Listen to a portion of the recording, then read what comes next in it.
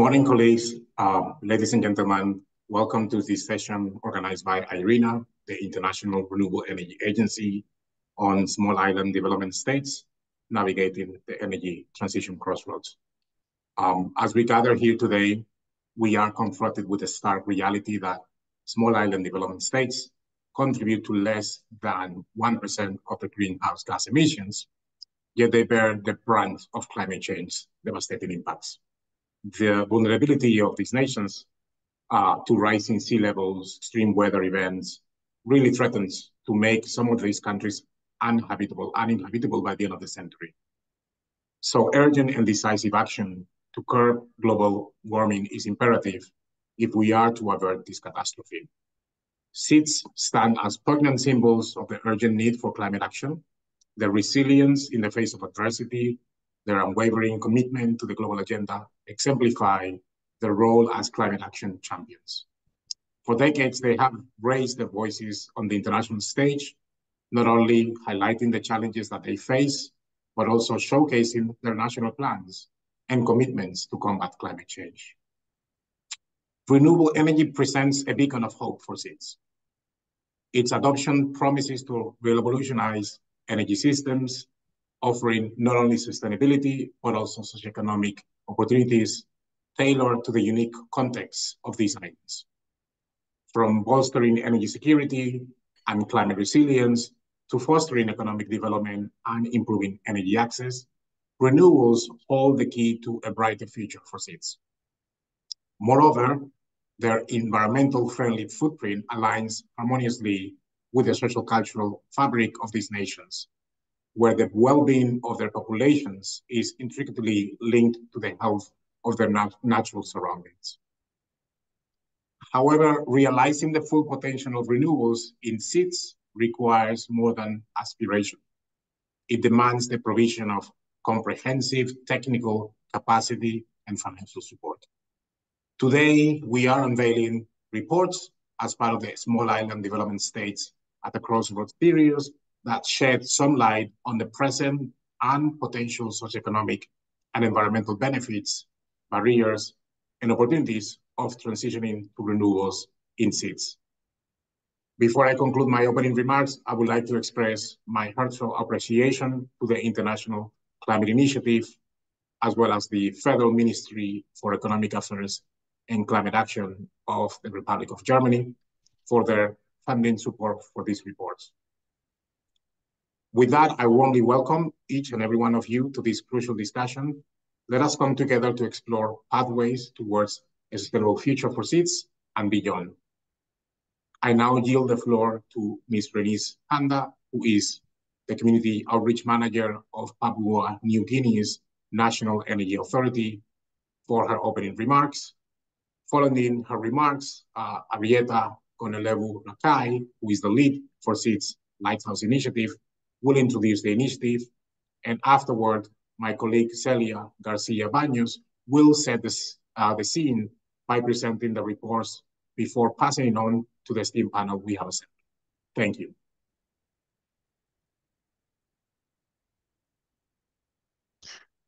Thank you, Rahul. And good afternoon, esteemed colleagues. Good morning. On behalf of the National Energy Authority and the distinguished sovereign state of Papua New Guinea, which is one of the largest island states within the Small Islands Development State region, we would like to thank IRENA for setting up this seminar and also for the important initiative under the SIDS Lighthouse, as expressed eloquently by the Director for Knowledge Policy and Finance Center, Mr. Pelicio. The energy transition initiative in the SIDS region is an urgent priority for all our SIDS countries, and this is something that our leaders have been advocating for within the UNFCCC process and outside of that, and also within IRENA. Energy is an important source of economic security for all SIDS, but also it's important to our adaptive and resilience capacity. Energy transition will be very critical and important for our resilience and just transition pathway as we approach our continued development priorities beyond 2050 and into 2030 and into 2050. And this is very important for all the SIDS member nations. The SIDS region have collectively given their support to the high-level tripling renewable energy efforts by IRENA, and we have also consistently showed our political leadership during the COP28 in Dubai. As our ministers look forward to the 14th IRENA Assembly where these discussions will be continued, we also anticipate the collaborative efforts from all our developed country parties and also members who have committed support to continually assist SIDS and LDCs, especially in their energy transition efforts. It is for this reason that Papua New Guinea believes that the SIDS Lighthouse Initiative is an important initiative under IRENA and that it should continue to promote these initiatives for all the SIDS members and their government. It is also imperative that we call for renewable energy technology deployment and accessible, and it has to be made available to the SIDS region as soon as possible. All the SIDS members have 2030 targets that we are creating momentum towards the achievement of these targets. And we believe that any effort and any initiative under IRENA is important. And it is pertinent that we give both our technical and political support for these initiatives. PNG looks forward to more commitment from our ministers as they gather for the 14th IRENA Assembly in the coming weeks.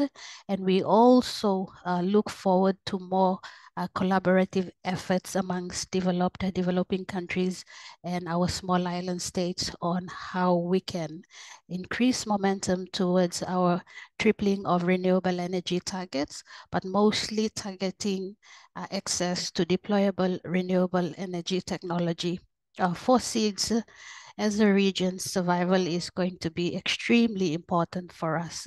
And as part of our adaptive and resilience capacity and the need to continue progress towards the achievement of our sustainable development goals, energy will be very key to that quest. And it is for this reason that I thank IRENA on behalf of the government of PNG, and I also acknowledge this initiative under the SIDS Lighthouse. And with that, I thank you all.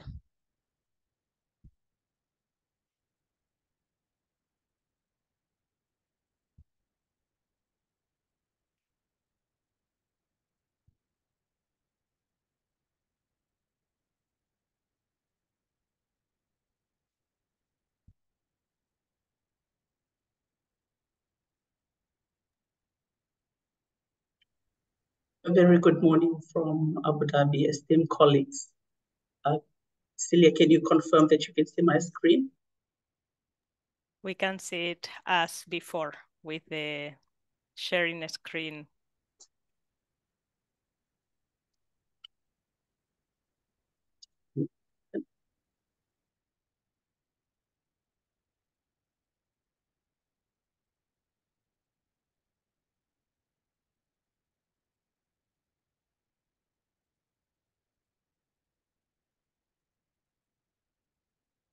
How about now? Now we can, thank you. Excellent.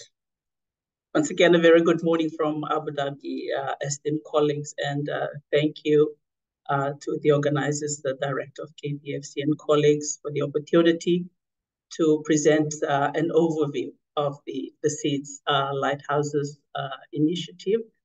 I will start with a brief introduction of our agency, the International Renewable Energy Agency, which was established in 2011. We have 169 members with 15 states in the session. And the main mandate of our agency is to promote the widespread adoption of all forms of renewable energy. Our principal organs are the Secretariat, with the headquarters here in Abu Dhabi, and we have offices in Germany as well as in New York.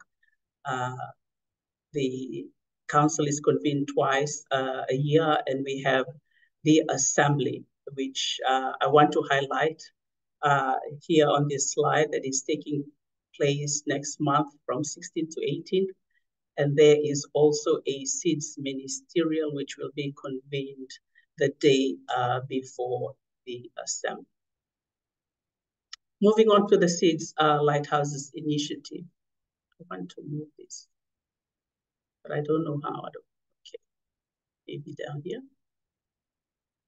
Someone help me, IT? Doesn't matter.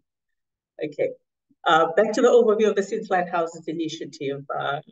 We have 41 SIDS and 47 partners to date, having Jamaica and the Barefoot College and the Green Solutions International, SKN, as the recent joiners as Lighthouses partners. The initiative was launched in 2014 in response to the call for action by the SIDS leaders. And it's a partnership framework that facilitates support supporting SIDS energy transition efforts. We also operationalize the SIDS Climate Initiative that is together with the Alliance of Small Island States Energy Compact and the ambitious SIDS Climate Action. As you can see on the right, we have 12 priority areas, and IRENA directly supports SIDS in dedicated analysis, technical analysis, and project facilitation support. And also in partnership with development partners and multilateral agencies for capacity building efforts and support on NDC implementation, developing bankable projects, looking at end-use sectors, including transport, leveraging synergies between energy efficiency and renewable energy. The topic for today, looking at socioeconomic issues, the nexus with health, food, water security, as well as health and gender, and how renewables contribute to strengthening climate resilience and disaster recovery efforts.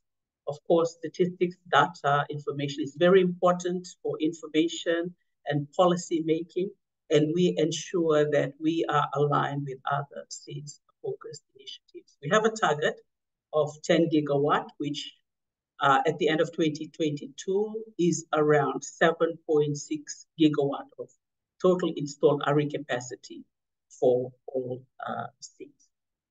We have tailor-made capacity building programs, which we do at regional and national levels, focusing on bankable power purchase agreements, energy management and audits, and climate finance.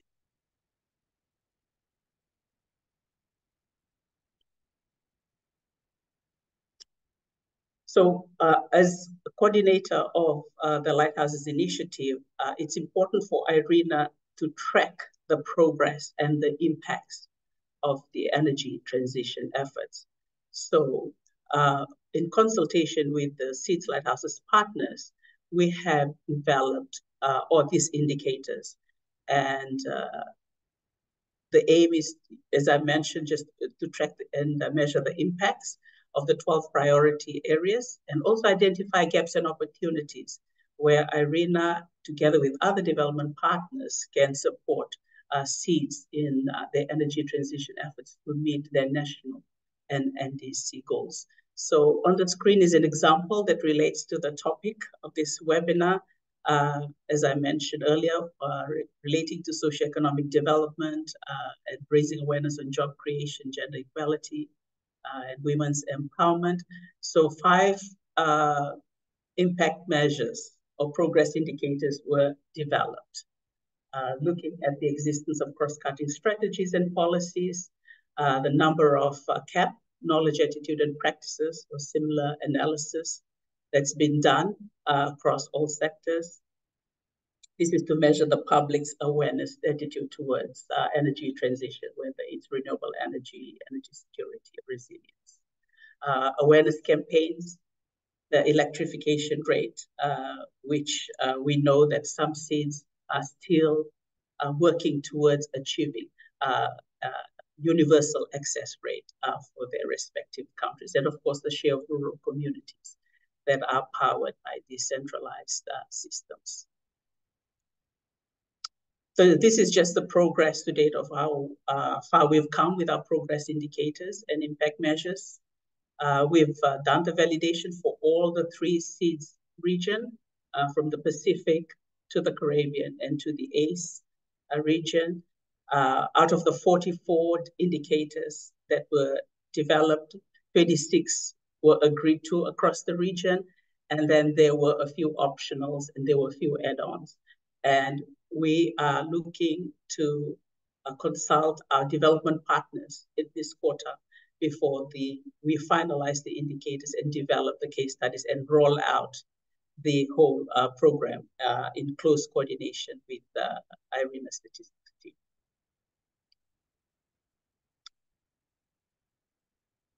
I feel that it's important that I highlight IRENA's support for NDC review and enhancement for SIDS. As we know that SIDS are climate leaders and they have set ambitious targets. So IRENA has been right there supporting them through the lighthouses and in partnership with NDC, partnership, UNDP, GIZ, and others in setting their targets, auditing the data that they have at hand, supporting in the data collection and the processes, the methodologies, as well as the finalization of the report that is the result of the surveys. And of course, the creation and refinement of the MRVs and the indicators, as I had alluded to. This will contribute a lot to the transparency and understanding of how the SIDS are mapping out their energy transition efforts and how to get to achieve their targets. Another work that I wanted to highlight is the energy health nexus. And this work we undertook in Sao Tome and Principe, in the Atlantic Ocean, where we assessed 40 health facilities, and we designed the different systems, decentralized systems for each of these health facilities, and also the associated costs of or just over 11 million that is needed to electrify the health infrastructure with renewables.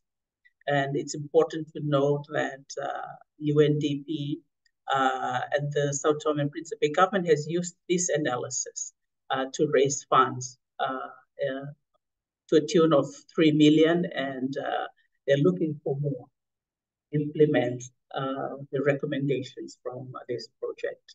And this activity was done in partnership with UNDP and the Selco Foundation through the SIDS Lighthouse initiative.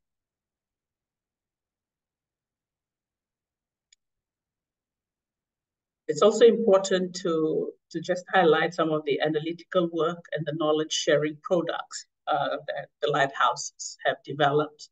Over the year, we have our annual progress report.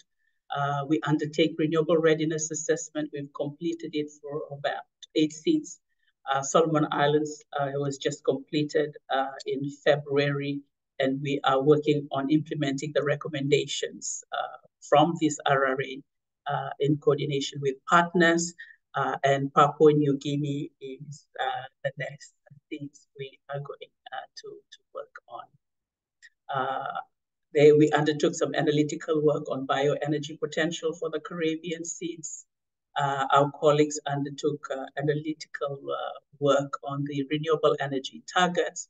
And of course, statistics is common to all and also feeds in to the world energy transition outlook that IRENA produces. And in parallel, we develop human impact videos.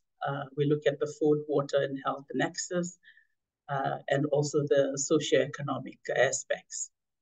In these slides, I have linked the topics to the video links. So when the organizers share the slide deck with you, you'll have the opportunity to watch these videos. We've also created digital stories with specific themes that we are small but strong and resilient, or in the Caribbean, we lickle but we talawa. Colleagues, that is all that I have for you now, as time has caught up with us, but do reach out to us through the email, islands@irena.org for more information, or if you want to know more about the SIDS Ministerial in the margins of the IRENA Assembly, or the 4th conference of the Small Island States that will be held in Antigua and Barbuda in May. We are organizing a side event in partnership with Antigua and Barbuda. So we also look forward to your collaboration, and we are ready to answer any of your questions. I thank you for your attention.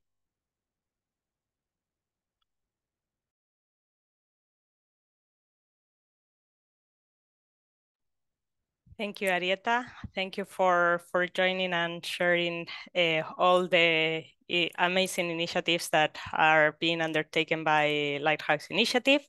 I want now to take this opportunity to welcome everybody and to announce how we are working on the, or we have been working on small islands developing states, and we're launching today 2 reports.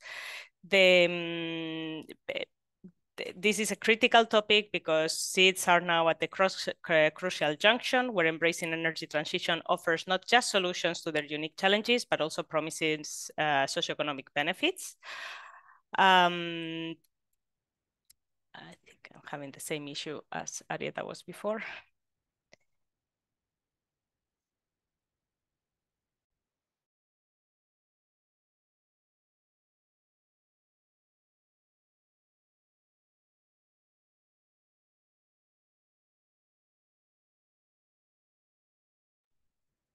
So as I was mentioning, the small islands developing states span diverse economic and developmental spectrums scattered across different regions, the Caribbean, Atlantic and Pacific regions. We have, sorry, I'm trying to ensure that my screen is being shared.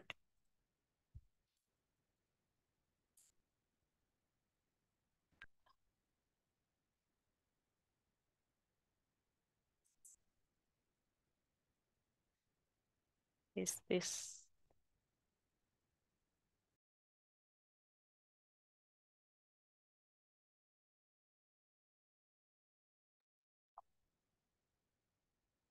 I can see the screen, Celia. I think you can continue. Thank you. Yes, the problem is I cannot pass the slides for some reason. I don't know what's happening. If I pass here. Now it is working. Okay, perfect. Apologies. Despite their diversity, SIDS face common challenges: geographical isolation, vulnerability to natural disasters, climate change impact, and heavy reliance on imported fossil fuels. Remarkable strides have been taken up on many SIDS, achieving widespread electricity access yet, but the quality, dependability, and the cost of this electricity vary very heavily among different islands. Additionally, some SIDS continue to grapple with electricity access issues compounded by the aforementioned environmental and economic pressures. To understand and tackle these challenges while also recognizing the potential opportunities, IRENA, with the support of the International Climate Initiative, ICI, has developed 2 comprehensive reports on the socioeconomic effects of the energy transition in SIDS. The first of the reports examines the opportunities to maximize socioeconomic benefits from the shift to renewable energy within grid-connected setting in SIDS, which predominantly use traditional fossil fuels to power generation. The findings are clear. Renewable energy offers several promising opportunities for SIDS. Not only do they cut emissions and help climate efforts, but they're also clean and cost-saving, enhancing energy resilience against extreme weather and disruptions.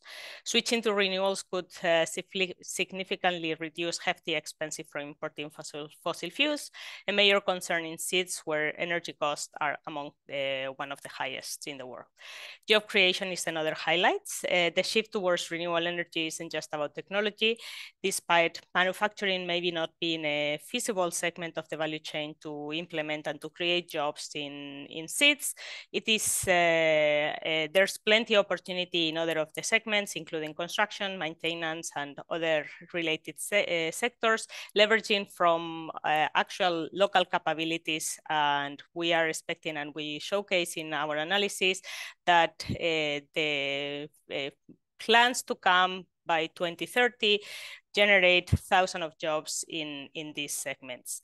And of course, also, as I mentioned before, and it has been mentioned before, the environmental and health upsides are also substantial, offering a breath of fresh air and a healthier environment, crucial for the well-being of islands and communities. In this regard, recognizing these advantages, an increasing number of SIDS are setting goals and creating policies to boost renewable energy with their electricity grids, although often depend on securing enough funding. To move forward with renewable energy projects, SIDS will need more financial and skilled human resources through the next decade. So it's essential for government bodies, private sector players, development finance institutions to focus on sustainable financing strategies, encourage technology exchange, and work on strengthening institutional capabilities and local expertise. With the right support and resources, SIDS are well positioned to integrate a large portion of renewable energy into their energy portfolios, advancing climate initiatives, and reaping the socioeconomic rewards of such transition. The second of the reports will focus on towards equitable energy access in least electrified SIDS. While many wealthier SIDS have achieved universal electricity access, as I was mentioning before, it's mostly coming from imported fuels. Some of the lower income islands still have regions without electricity or with limited connection to the grid. These economies struggle and are intensified by issues like poverty, food and water insecurity, limited healthcare, unstable agriculture, deforestation, and climate threats. These less electrified SIDS are now facing a decision in their pursuit of universal energy access: to continue to depend on importing fossil fuels, which has all the drawbacks that we commented before, or embrace decentralized renewable energy solutions, which promises extensive socioeconomic gains, especially for the most vulnerable areas. This is why the second report tries to shine a light on SIDS with low electrification, highlighting lessons learned and successful initiatives from 3 selected countries, Guinea-Bissau, Papua New Guinea, and Vanuatu. It underlines the transformative impact that access energy can have, detailing the challenges, chances, and actionable advice for extending try to test the decentralized renewable energy strategies. The first of the case studies talks about Guinea-Bissau, a West African mainland with smaller islands that faces economic hardships, limited electrification, and a heavy dependence on fossil fuel and traditional energy sources, all while being highly vulnerable to climate change. Fortunately, the country is rich in natural resources and stands to benefit significantly from tapping into its renewable energy potential to drive socioeconomic development. In response, the government has laid out bold objectives, planning to invest invest over $700 million by 2030. The goals include achieving 50% of renewable energy in the mix and bringing electricity to 80% of the population.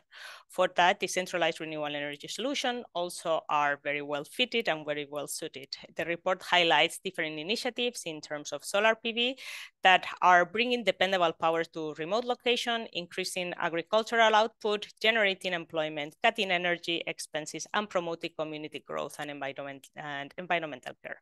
Small-scale biomass gasification and hydropower projects are also offering benefits and growing the economy while reducing emissions. At the same time, they're enhancing health, gender equality, and environmental conservation. The report talks about all the logistical and technical challenges, in addition to the need for a skilled workforce that needs to hinder wider adoption. In this case, the report also highlights examples to replicate and how to scale up these initiatives. Papua New Guinea is another of the case study. The country aims for 70% of renewable energy by 2030. This goal relies on increasing foreign investment, particularly for powering rural areas in renewable energy.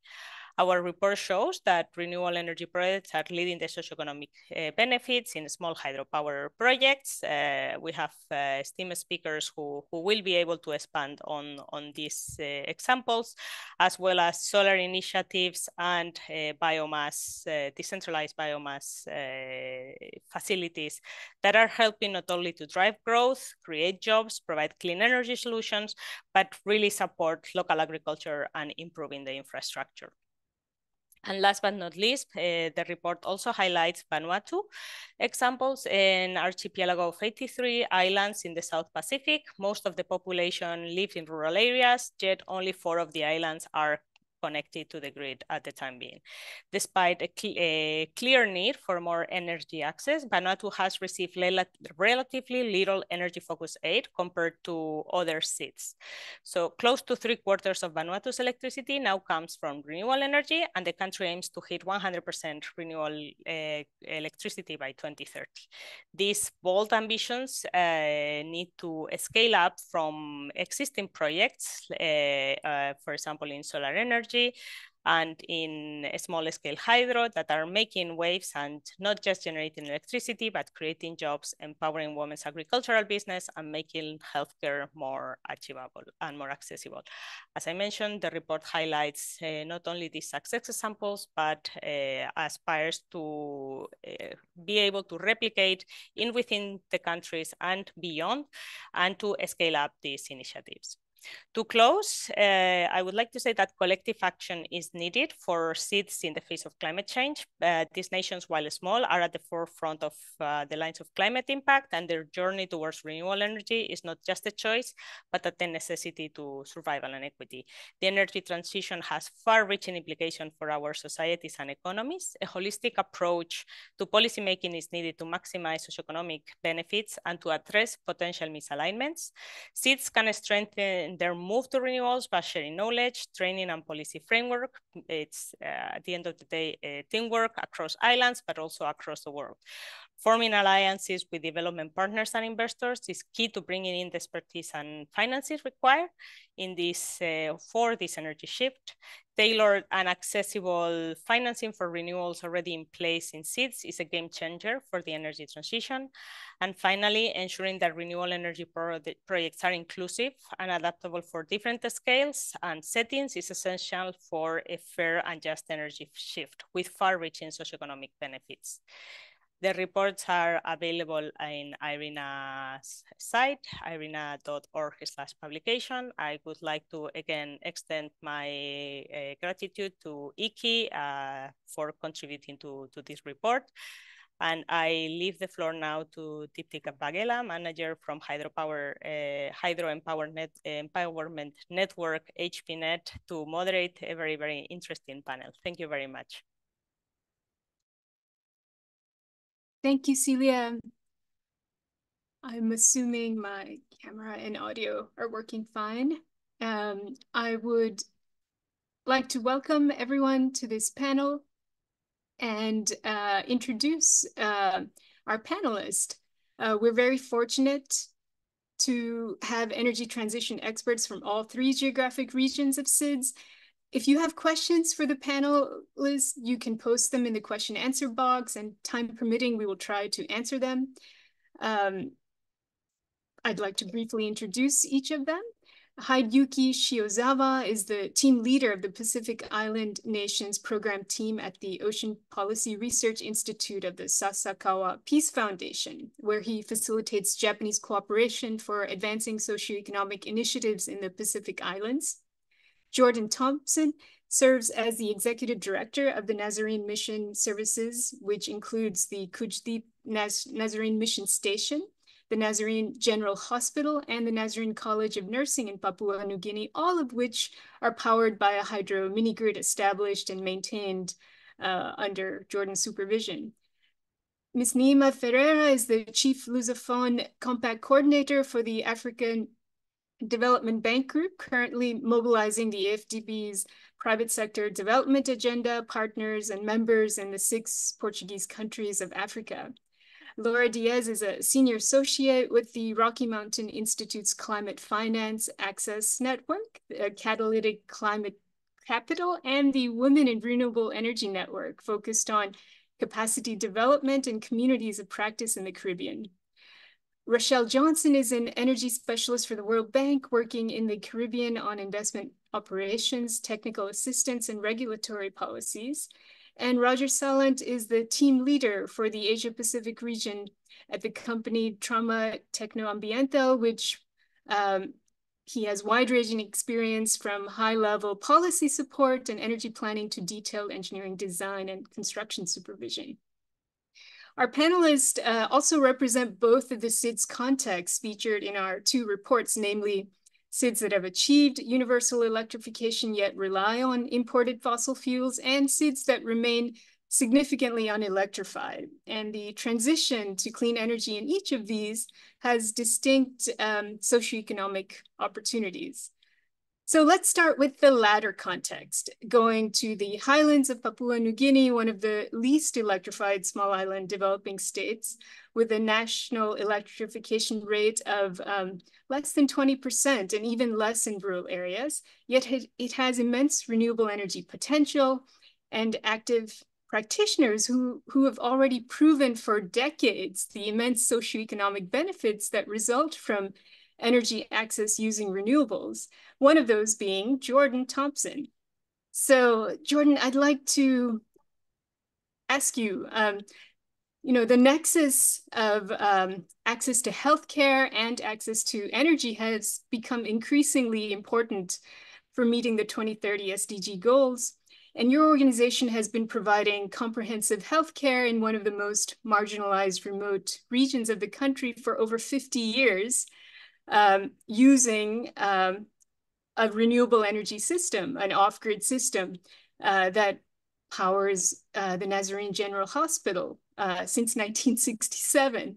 Could you please share with us the socioeconomic impact generated by the hospital in terms of job creation, income generation, women's empowerment, and maybe environmental benefits stemming from healthcare enabled by the renewable energy system? And if you could also share any challenges you faced in establishing and maintaining the system and how they were overcome. Yeah, Deepti, thanks. I appreciate it, and I appreciate the opportunity. This is my first IRENA event, and so it's a great honor to be here on this panel and to share. First, I got to say that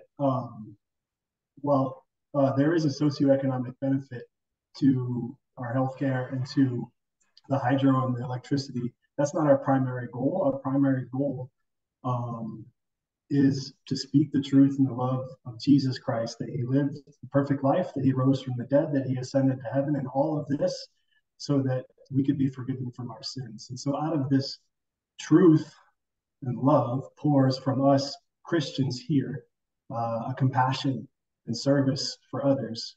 And so that's why our church runs hospitals and clinics and schools and colleges and does various community services, because of the love and the compassion for the people in front of us.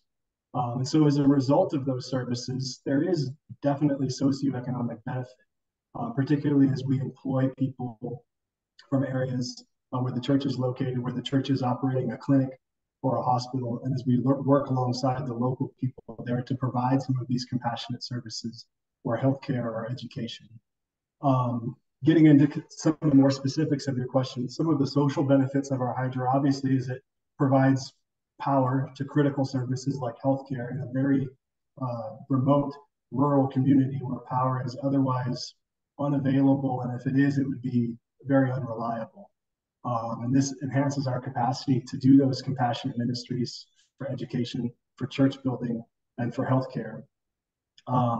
Also, a part of our station here is our church center. So it empowers us to do more church building, which improves the overall spiritual, family, and social health, not just the community around us, but the communities that our church is a part of. And regardless of what you believe, we're addressing issues of abuse, domestic and substance abuse. And you asked about women's empowerment. Addressing women's empowerment definitely through maternity care, through quality maternal care, from prenatal care all the way through the birth process and through postpartum care, including counseling for mothers if they need it. And here on our hospital station with our College of Nursing and our church headquarters in the hospital has almost 400 employees at this site, and we're an equal opportunity employer. And so giving women an opportunity for employment in a culture where equal opportunity is not the norm. Definitely some social benefits through educational opportunities. We regularly receive high schools and universities who come in. We do day training and we do tours and things. We've trained all of our local staff, or all of our staff who maintain and operate our hydro facility are local from here. And so these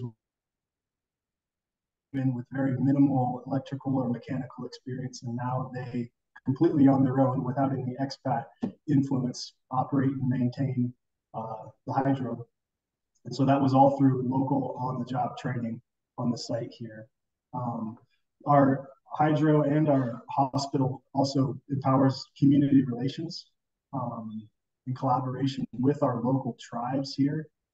We like to use the term co-creation, and how we've come up with our hospital and how we've created various pieces of infrastructure like our hydro by mixing innovation and more technology, but also some local knowledge. And so this improves the resilience of our relationship with our community and the development of our community. We like to also say two-way empowerment, where we've empowered our community with knowledge and construction skills and ability to provide healthcare. They've also empowered us to be able to help build these things, help maintain and manage all of these things. One of the things that I think we just didn't quite expect as we were developing our hydro and our rebuild was our ability then to to highlight the need for ecological stewardship, particularly of the river for the hydro. Typically a river is it just runs in its water, and that's just kind of a forever thing. But turning that into a resource like electricity has given us a platform to be able to speak to our local community to say that we need to be good stewards of this river and what it means to the community and what it means to this land. As far as economic benefits, it definitely creates jobs, not only in just the construction of it. We had almost 400 employees just in the construction of it, but in the maintenance and operations of it. There's security that goes into that as well, which reduces drudgery, I suppose. Most of the employees that are involved in either the maintenance or the construction or the security of it would have otherwise been subsistence farmers. The hydro itself and our hospital enables us to develop partnerships with outside funding sources. We rebuilt our hydro back in 2012, and that was with a foreign aid project along with some church fundings, and that's opened the doors for us to be able to go back to different foreign aid groups. This is obviously a renewable energy, as our hydro provides renewable energy. There's no recurring battery storage system. There's no waste, or there's reduced waste. There's less environmental deterioration like deforestation. It's a sustainable technology at an affordable cost. And for a mission hospital that runs on a pretty shoestring budget, that's pretty important, as our power plant provides electricity at a fraction of the cost at what the local power grid could, which lowers the total operational costs of the hospital, which enables the hospital to further keep its patient fees, which are extremely low, even lower. Just for some context, like to see a doctor in an outpatient's about $3 US. To have a full major surgery is between $50 and $80, which is a pretty low cost. Also, our hydro's been able to reduce or almost eliminate the issue of losing expensive medical equipment due to poor quality power. Before we had rebuilt our hydro, we were connected to the local power grid, and we were losing $1 to $200,000 US a year in medical equipment just from poor power quality. And so all of this leads to enhanced hospital services that are able to be run at a fraction of the cost. Thank you. Yeah, this is an excellent overview. And just to give everyone an idea, like annually, there are nearly 3,000 infant deliveries at the hospital. And the system is 220 kilowatts, and it's providing all of this. And there are hundreds from our network members in Papua New Guinea. There are hundreds of untapped small-scale, community-scale sites in Papua New Guinea. I'd like to move on to Roger. Roger, your company TTA has supported several Pacific SIDS to advance their renewable energy goals. From your experiences, what are the opportunities and challenges of the energy transition specific to SIDS context compared to other countries? And what interventions, planning or implementation have had the most socioeconomic impact from your perspective?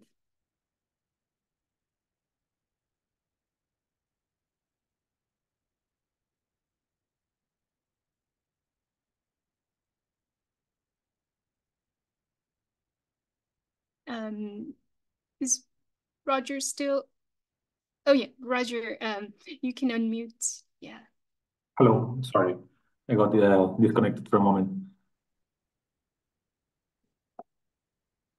Were you able to hear my question, Roger? Yes, okay, Yeah? okay. Thank you. Hello everyone, and thank you for the introduction and for the opportunity to participate as part of this panel. So yeah, in terms of challenges in the Pacific, I would like to highlight first the scale of the market, which is obviously very small, and the remoteness. And one first implication of this challenge is that it leads to high prices in general. We have supported procurement processes in multiple countries across the Pacific and have encountered that prices are systematically higher when compared to other regions. And in the case of fossil fuel prices, this is a very relevant aspect, as countries in the Pacific have to invest a significant share of their budgets in fuel. And this is in turn an opportunity for the renewable energy transition, because the Pacific countries have historically had very high electricity tariffs, which obviously create a very strong incentive for both governments and consumers to push for high penetration of renewable energies. A second implication of the small scale of the market and the remoteness is the complexity of logistics. In this case, we have seen that it is important to work with contractors with previous experience in the region, because it is not easy to work in the region, especially in the case of energy access projects, where we are dealing with very isolated communities. In terms of opportunities, I would like to highlight the very ambitious targets set by the Pacific countries in renewable energies and the high interest we are seeing from donors in supporting the achievement of these targets. In terms of generating a meaningful impact, I would like to highlight the importance of pursuing a holistic multi-sector approach. In main electricity systems, in the capital cities or in the main islands, this relates to combining in a smart way both generation and demand sides. When we aim for very high penetrations of renewable energies, we believe it is essential, for instance, to not focus the efforts only on the generation side, but also on how to integrate electric mobility, which allows us to maximize the energy demand during sunshine hours, or to integrate water pumping or water desalination. All these pieces need to be considered together when we plan for an intervention if we want to have a meaningful impact.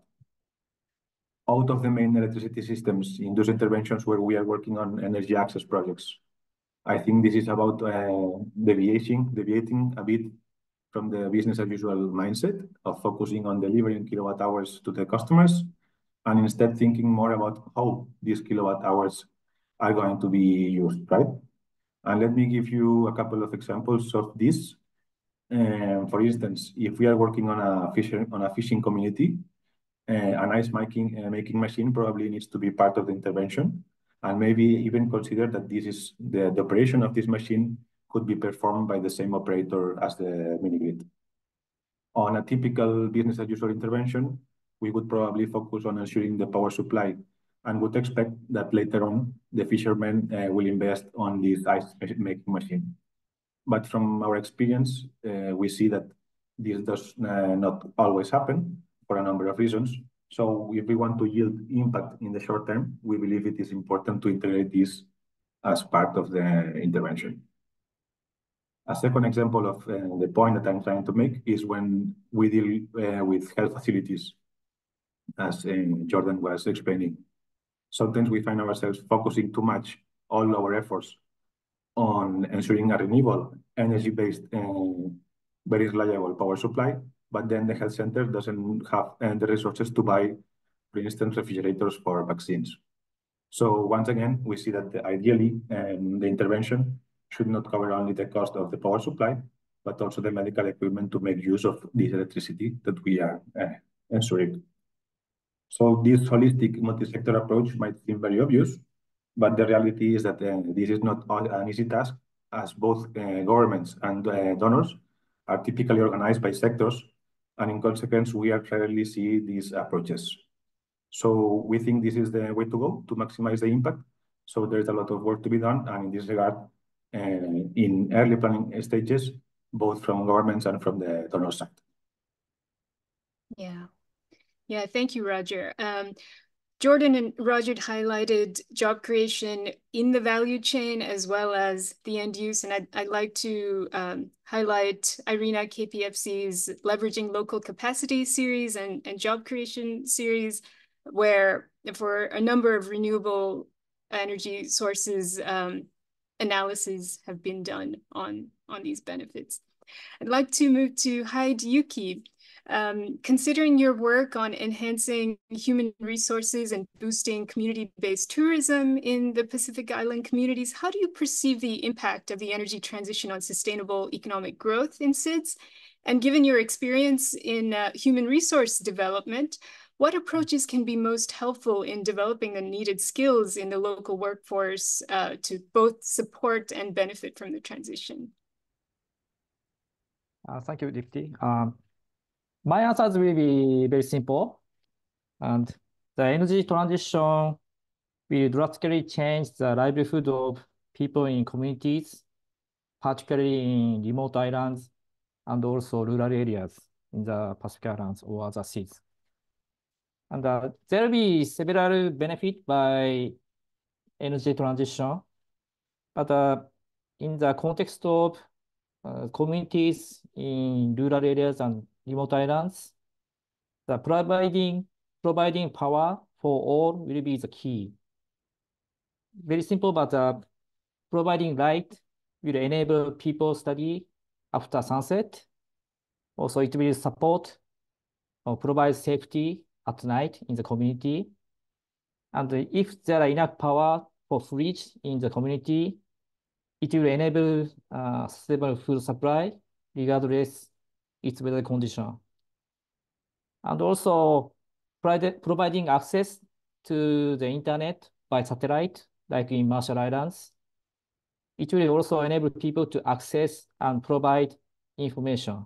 And it will also benefit for disaster risk reduction. Thus, energy transition will reinforce the social foundation of communities and the Pacific Island countries and SIDS for sustainable development. That is the answers for the first question. And for the second question, and it depends on the social structures, but the key will be giving the ownership of new power facility to the communities. To do so, I don't know, it depends on the country or providers. The community workshops will be needed to share the benefit of the new facility, also about the electricity bill, also maintenance for many times. And also it's better to ask community to identify several persons in charge of maintenance.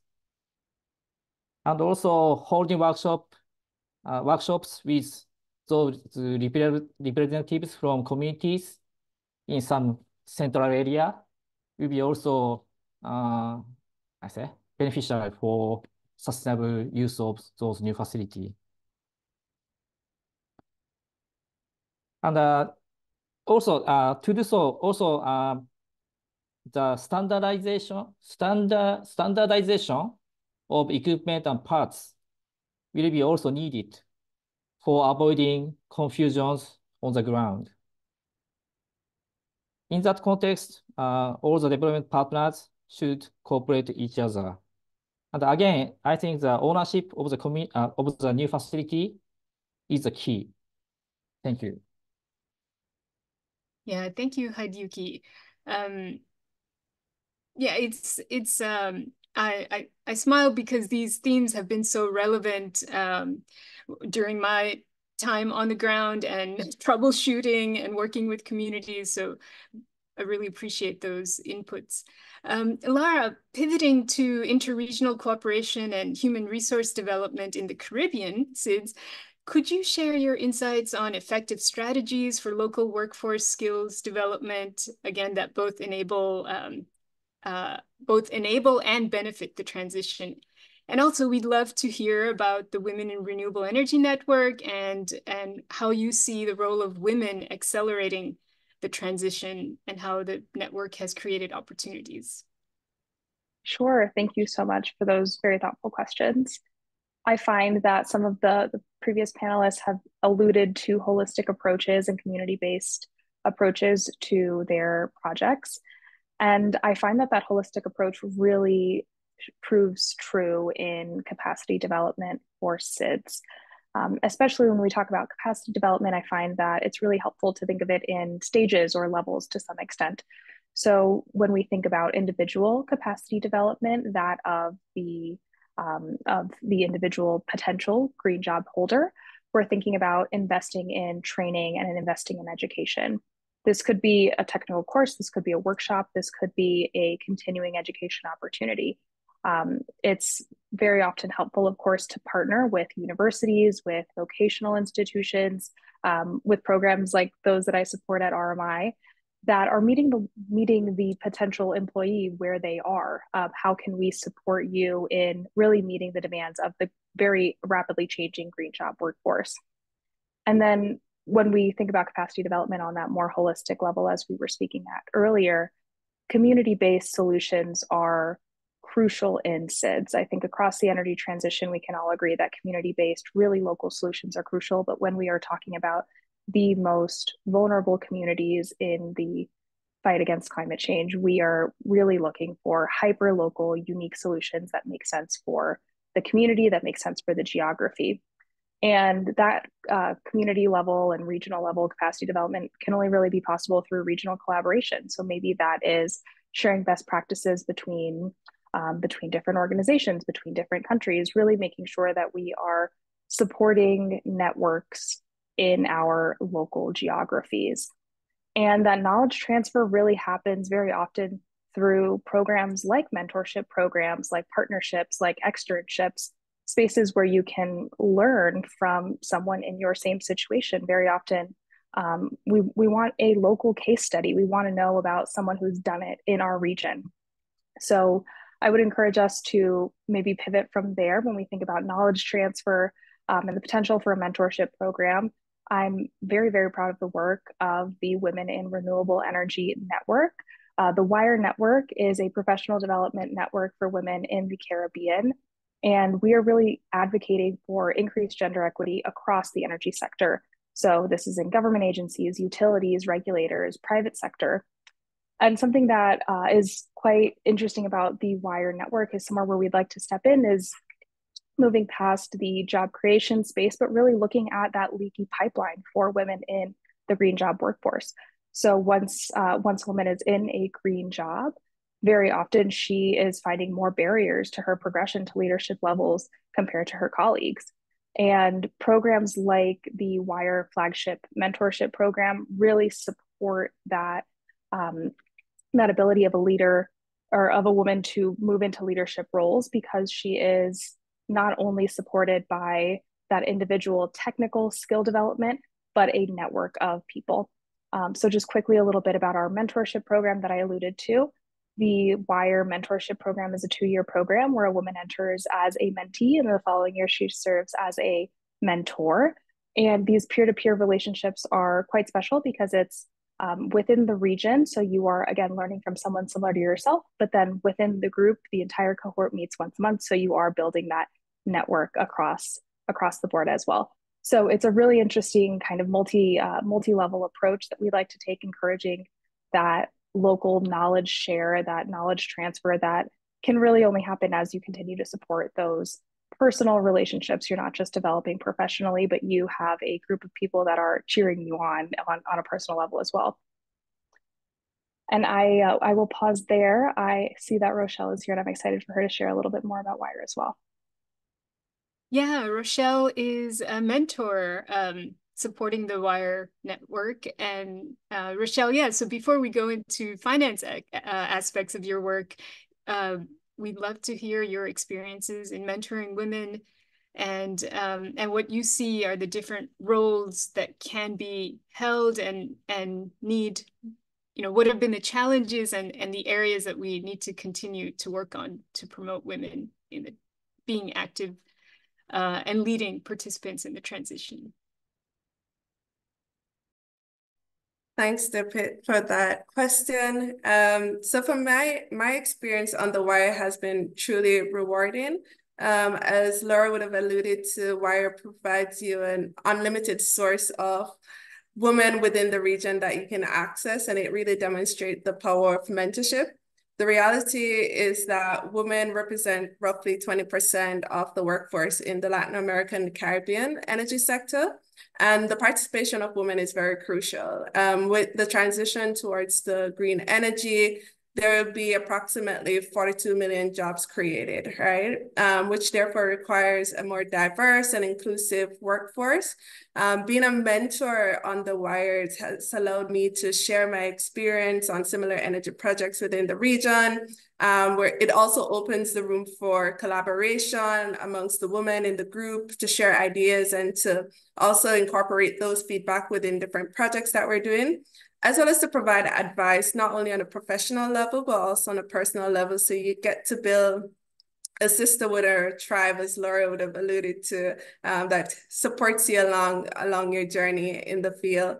I'll definitely encourage more women to participate and to get involved. It could be like a reach one, teach one, similar to what the WIRE mentorship program seeks to achieve, because it helps younger women to have an awareness in terms of the type of job opportunities that you can do within the energy sector. And as Laura said, it's not just limited to just development partners like the World Bank, but it's also from the utilities, from the regulators, from the government. We all have a role to play. And with us coming together and brainstorming, we can also help to move the needle for the just transition within the Caribbean region. If I could speak also in terms of from the World Bank perspective, in terms of what we're doing to advance the green transition and away from the fossil fuel it really requires, as the other speakers would have indicated, a multi-stakeholder approach. It requires the development partners to collaborate with the private sector, with the government, and to ensure that we're taking a holistic approach towards this. For example, one activity that we're doing with the World Bank is in Dominica, where we're working not only with the government of Dominica, but also with the private sector and with CDB, which is the Caribbean Development Bank. We recently approved a Dominica geothermal risk mitigation project valued at $38.75 million, which will help to integrate the first geothermal power plant in Dominica and the Eastern Caribbean. And this will help to alleviate roughly 60% of imported fossil fuel, and we'll see Dominica being able to move their renewable energy penetration from 21% to 85%. And we're trying to do these type of collaborative projects within the Caribbean, because as the other speaker says, it takes more than one person to really move the needle, because the financing need cannot be met by just one person or one entity. Thank you. Yeah, that's excellent. You answered the second question I had regarding finance, and yeah, finance is so critical, and critical to have it be customized for each of these settings, and your points on regional cooperation and really hit home. So thank you for that. Moving to finance in the Ames SIDS region, NEMA focusing on, again, SIDS contexts that are transitioning away from dependence on imported fossil fuels and or increasing access through renewables. You're coordinating the Lusophone Compact of the African Development Bank Group. Could you tell us more about this initiative and what solutions you're using to address the financial challenges of the transition in contexts such as Cabo Verde and Sao Tome and Principe? And also, yeah, if you could also add a bit more on how some of these solutions could lead to inclusive growth, which focus on youth and women-led SMEs and other actors who are needing more support to be a part of the transition.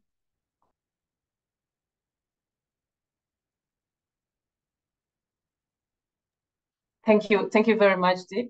Good morning, everybody. I would like to thank Irina for the invitation. Yes, the Lusophone Compact is an initiative that was a private sector initiative that was launched in a partnership between the African Development Bank and its 7 Portuguese-speaking countries, member countries, namely Portugal, Angola, Cabo Verde, Mozambique, São Tomé and Príncipe, Equatorial Guinea, Guinea-Bissau, and also, Guinea-Bissau. So as you can see, out of these beneficiary countries, which is African Portuguese-speaking countries, 3 are SIDS countries, and these 3 countries are facing challenges, namely the environmental impact challenges that they are facing daily, which impeded them to actually achieve some of the development outside the percent. But what I wanted to mention is Cabo Verde in these 3 SID countries are the ones that has the highest energy access rate, but electricity access rate, but remain in imported fossil fuels. And being fossil fuels are the primary energy source, the government has put in place enormous effort in terms of diversifying the energy mix and decarbonizing its sector. This includes electricity, transport, agriculture, and inland shipping sectors. So the country has the decarbonization strategy included in the National Development Program and electricity mobility policy charter in place, and even a pilot EV project, an electricity vehicle project that is ongoing in the country. So in order for the bank, in order for us, the bank, African Development Bank, to help the country, the government in putting in place those efforts. We are engage with the government in a technical system program to help them to expand electricity vehicle charging, and then also developing the baseline studies to ascertain the potential to produce and use green hydrogen in Cabo Verde. So I also wanted to mention that the bank in the past financed the Cabiolica wind farm in the country, which is, and then we are in the process of financing its expansion. Cabiolica wind farm covers 40% of the country's current energy demand. And besides the obvious, climate impact, the wind farm has generated economic growth, job, and also improved the income of the Cabo Verdeans, in benefit of the Cabo Verdeans. This is an ongoing effort. The government has an ambition to reach 100% energy mix relying on renewable energy, and then the bank is committed to support the country. On the Santo Tomé and Príncipe side, which is one of the countries that we have under the Lusophone Compact with less access rate, Santo Tomé, the low electricity access rate is a result of inefficiency in the power sector, which costs about 4% of GDP per year to the government. So strengthening the power sector is therefore an important pillar of economic growth, as the weak financial health of the electricity sector has undermined the government effort to attract private investors to augment generational capacity. So as I explained in the beginning, Lusophone Compact is a private sector initiative. So all the intervention that we have at the country's level, the objective is to spur private sector investor, crowding private sector investment into critical sectors, in this case, energy sector, or in these two countries. As a result, for Santo Tomé and Príncipe, the bank intends to support utility transformation, because the utility operation and financial capacity is very weak. So the transformation is through the financial solutions and undertaking investments, in addition to the bank planning interventions, including supporting the regulatory framework of the Santo Tomé and Príncipe. We also have some ongoing projects in Guinea-Bissau, but I just wanted to highlight Santo Tomé and Príncipe and Cabo Verde this time. So in terms of job creation, the Lusophone Compact actually is an effort to coordinate the bank effort in these countries, because we realized that in the Portuguese-speaking countries, there's low private sector operation, not only for the African Development Bank, as for our partners, namely IFC, ITD, and then we are assuming we really have more partners joining us in this effort. So we are coordinating efforts in order to bring pragmatic approach solutions to support youth and women entrepreneurship, and not only this, because the SIDS countries, that namely the ones that belong to the Lusophone Compact, they have a weak capacity to develop a sizable project that meets the bank criteria or other DFIs. So we innovate through the establishment of investment vehicles that will support women and youth, micro SMEs in the critical sectors, namely agriculture, tourism, because they rely a lot in this tourism. How can we help them to innovate and then bring solutions that are environmentally friendly? And then also an infrastructure value chain. This is where energy enters. Energy is the backbone for the economic development. So we believe that bringing entrepreneurship in this sector is crucial to help the country achieve the targets that they have under the SID. Thank you so much.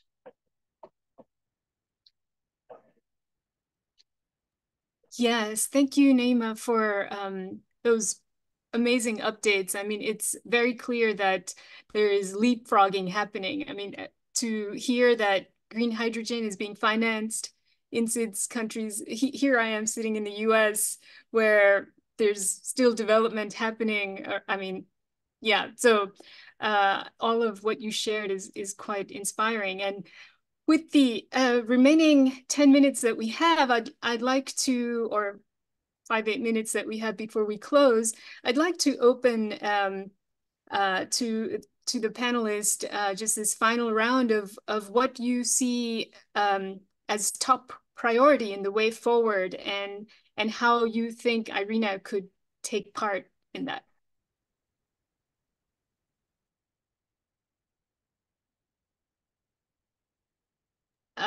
Yeah, you can just feel free to unmute and share if you'd like.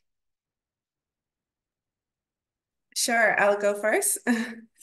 I think the top priority, especially within SIDS, is capacity building. And I think IRENA can support with collaborating, as they are doing now, with different partners to reinforce and to upskill the stakeholders within the government, especially. So I think that's one way to move forward as we go towards the just transition within SIDS. Thank you.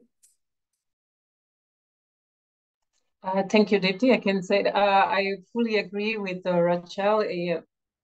Lusophone Compact is about a partnership to help the countries to achieve, because only the bank and only the government, they cannot achieve so ambitious development program.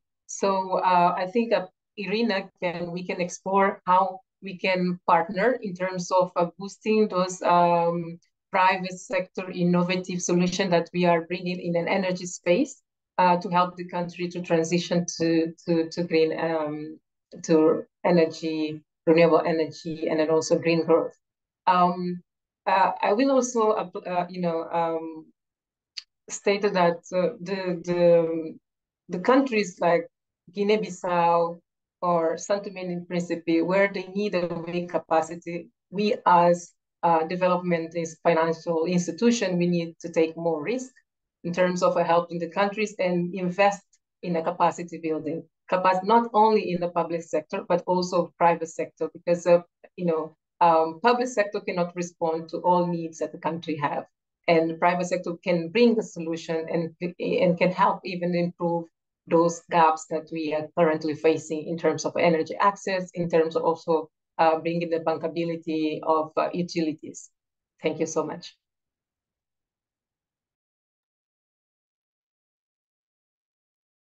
Can I say something? Sasakawa Foundation will organize a series of seminars along with Japan Pacific countries leaders summit this July, and it will include series of seminars and also track 1.5 dialogue. So I want IRENA to join our activities for that. Thank you.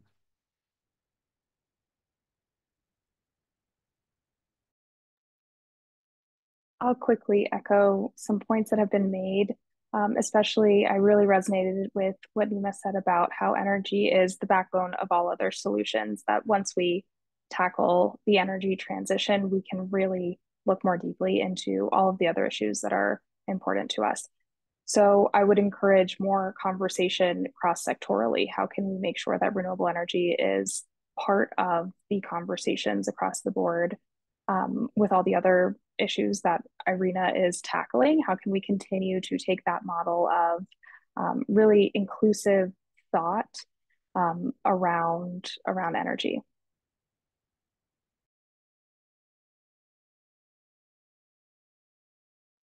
So from my side, I would subscribe to Rochelle's point on the need for capacity building, and specifically since SID countries have similar challenges, I think it's important to share the experiences from country to country and see what worked, what didn't, so that countries don't try to reinvent the wheel and instead build on the capacity built by others. I think that is important. Thank you. Yeah, I would just quickly say incorporating various foreign aid programs, there's opportunity there, there's interest in that in terms of funding, but also accountability and partnerships. And I'm new to this, and so I'm not sure if that's part of IRENA's scope, but there is opportunity and interest in there. Yeah, these are excellent suggestions. I'd like to share from my perspective, my organization works on localizing community scale hydropower and other non-battery solutions. And yeah, it's extremely important to provide capacity building to both government and private sector and civil society actors in ways that actually lead to results on the ground. So that means combining with finance and having a medium-term approach and not just looking at how many watts or kilowatts installed. Yeah, and so I'm just blown away by all the inputs that have been shared today. And one point I'd like to share with everyone is that IRENA has a gender survey happening right now, and it would be great to have more inputs from SIDS perspectives, and Celia could maybe type the link for that for the audience. But I think it's IRENA/gender survey. And I think that, yeah, there is not much more left to say, except a very warm thank you to all of our panelists joining during Easter holidays. And I really appreciated in that context, Jordan's laying out of the mission of his organization. It's timely to recognize that.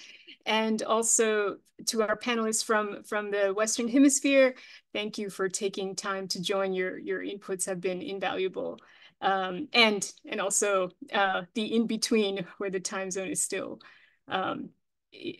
rather inconvenient. We really appreciate you joining. And to the IRENA team for providing space to have a discussion on often an aspect that isn't looked at, socioeconomic and environmental benefits, how to optimize them in the energy transition. So with that, unless there are questions from the audience, I'd like to, yes, also thank the director of the KPFC to join, and also the SIDS Lighthouse Initiative to join this event. I've been admiring it from afar for a while, and to my team lead Celia for helping us get to this point. So thank you very much. And yeah, I will close the webinar with this. Thank you. Thank you. Thank you. Thank you. Thank you. Thank you very much.